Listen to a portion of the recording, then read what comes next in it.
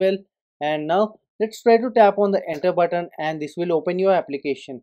So here this is our home page which is being opened when you try to tap on the basic command here, and which specifies to open the application. And the next thing what I want to do is like I just want to redirect to profile page, so I'm specifying slash profile, and when I tap here you can see it is being redirected to the profile page. Now in this vlog we are going to see the implementation of deep linking concept in your Flutter application. So in our previous tutorials we have seen the deep linking implementation and we have tested in Android device. So in this part of the tutorial we are going to test the implementation in iOS application. So if you have not watched our previous tutorials, I'm going to provide the links for this tutorial in the description section below, and I also suggest you to watch these tutorials before getting started.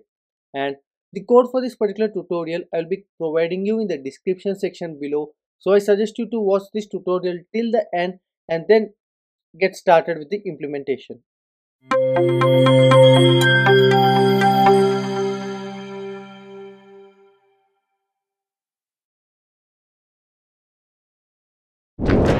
The first thing I would like to show you here is like the dependency which we require. So here I'm going to make use of a go router dependency here, and why I'm making use of a go router dependency is to make the navigation very much easier and simplified for the beginners even.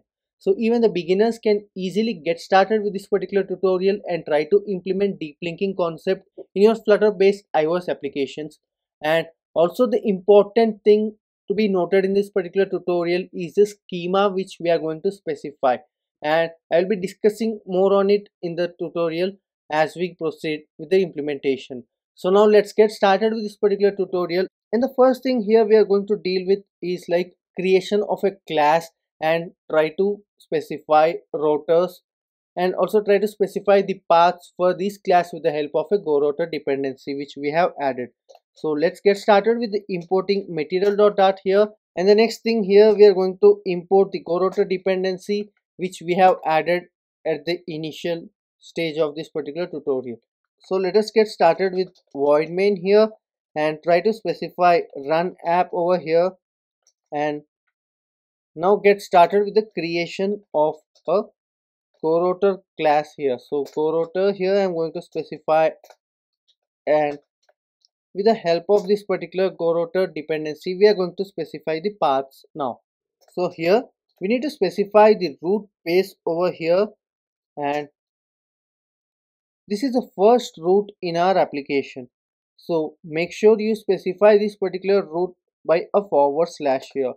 So let us try to make use of go route widget here and try to specify the path here, and the path for the first route will always be a forward slash. So just remember, forward slash states that the home page or the index page of your application, and if you are a web developer you might be familiar with this particular forward slash implementation in your web pages.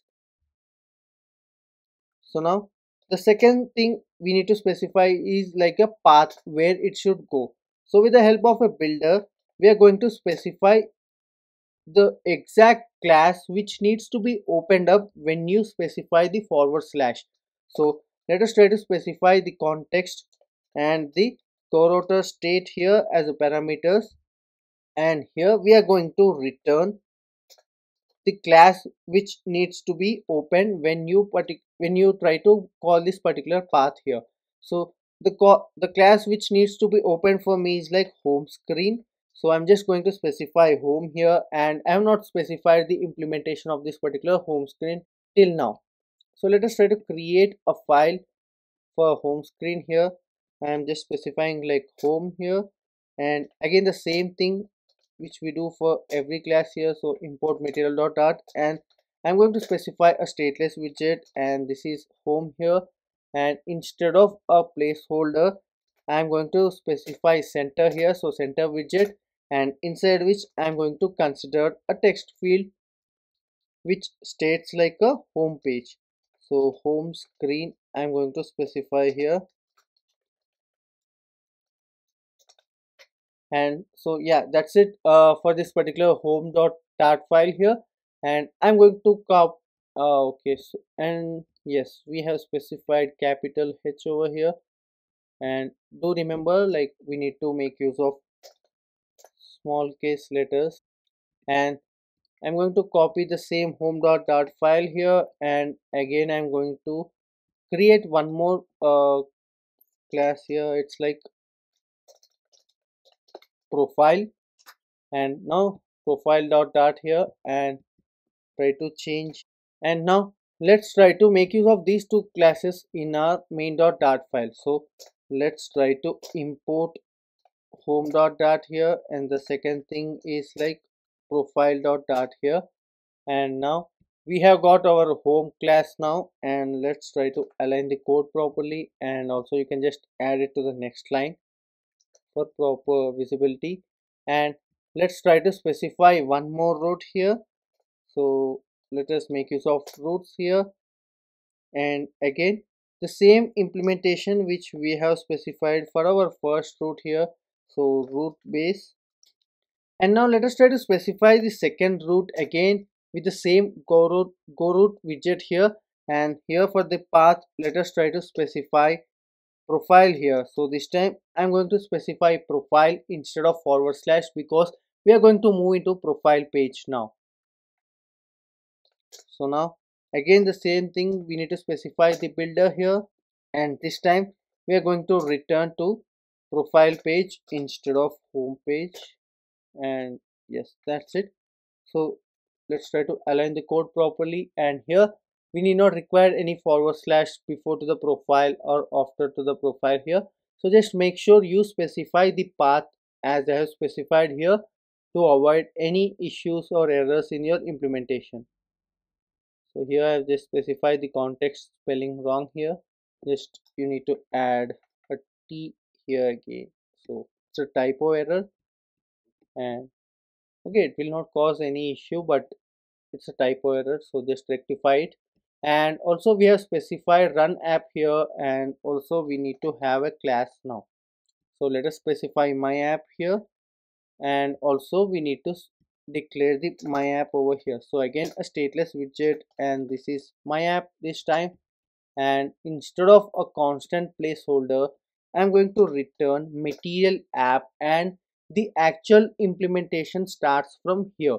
So just make sure here after material app you specify dot router here.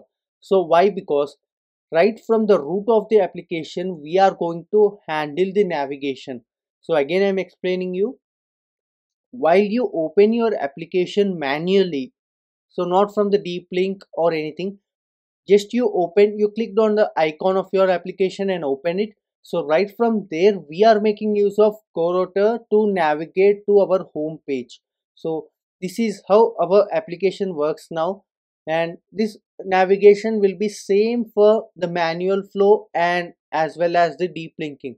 So it will be very easy for you to follow this particular path here.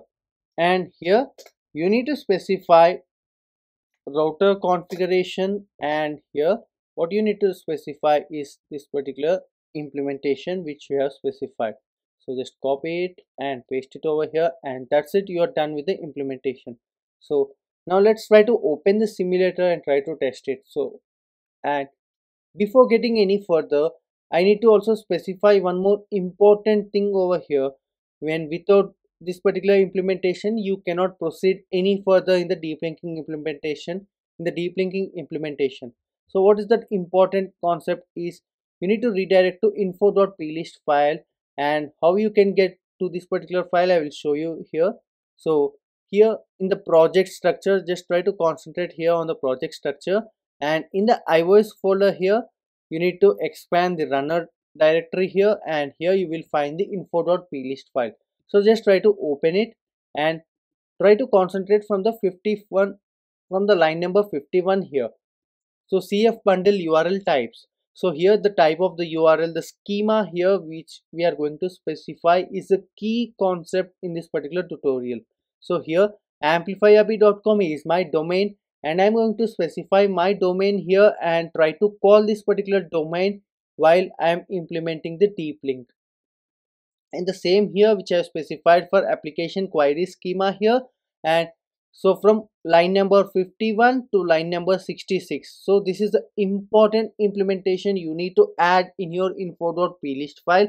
And if you are having any queries and if you want to configure it much further, just let me know in the comment section below. As I have said earlier, so this is a basic implementation of deep linking in Flutter based iOS application. So I am trying to specify the basic requirements, and if you want to enhance it much more, just let me know in the comment section below. I will surely try to help you. So here the domain is the most important thing, and you can specify your own domain, and for the testing purpose you can just specify like abc.com or example.com as well, because we are just testing it in our IDE level here. So this is like a platform implementation for iOS application, and it is a must for you to be configured before testing this particular implementation. So now let's try to open the iOS simulator here and try to run our application. And our simulator is now up and running, and now we are trying to run this particular code on our device. So in this particular implementation, you might face some issues while trying to launch the application on your simulator. So like your dependencies might be outdated, or your Flutter version or your Dart version, and sometimes your IDE might be outdated, like Xcode you require, right? So just try to run flutter doctor command in your terminal and try to verify whether all your required dependencies are up to date or not. And here you can see we have got an error like expected a function body here. So yes, this is in the void main, and here you can see our application is now installed on the simulator, and we have got like a home screen now specified onto the screen. So I've just specified, right? So this is a basic implementation. So here you can see home screen is now loaded onto the application. So here you can see we have redirected to the home screen. Why? Because we have not specified any material app over here. So this is why we are getting this particular just a text appearing in the place of a home screen. And I will quickly try to wrap it with a material app over here. So here we have written a material app, and in the home let us try to specify scaffold here, and inside the scaffold let us try to specify app bar here, and for the app bar let us try to specify the title with the help of a text widget.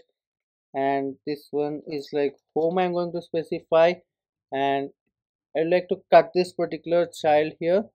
And here after the app bar let us try to specify the body section here, and here I'm going to specify a center widget again, and here inside which I'm going to paste the previous implementation which we have. So the same thing which I'm going to implement in profile screen as well. And here now our both home and profile screen is now updated, and let's try to restart the code, or you can just save the code so that it gets updated in our simulator. So here we are done with the implementation. So here you can have the view of both simulator and the IDE now. So here this is a path which you need to specify in the terminal, and also here this is a schema which we have specified in the info.plist file. So I've specified the schema as well, and now let's try to tap on the enter button, and this will open your application. So here this is our home page which is being opened when you try to tap on the basic command here, and which specifies to open the application. And the next thing what I want to do is like I just want to redirect to profile page. So I'm specifying slash profile, and when I tap here you can see it is being redirected to the profile page now. And you might get a question like, from home screen we are going to profile, so can we open the profile screen directly? So why late, just try to test it. So I have completely closed the application and try to rerun the same query here, and here our profile screen is now opened up. So this is the way of implementing deep link. So here this is a basic way of implementing deep link in your Flutter application, and I think you found this tutorial interesting, and just let me know in the comment section below your queries in this particular tutorial, and the code for this tutorial is provided in the description section below. And if you like this tutorial, do like, share and subscribe to our channel for more interesting content on Flutter.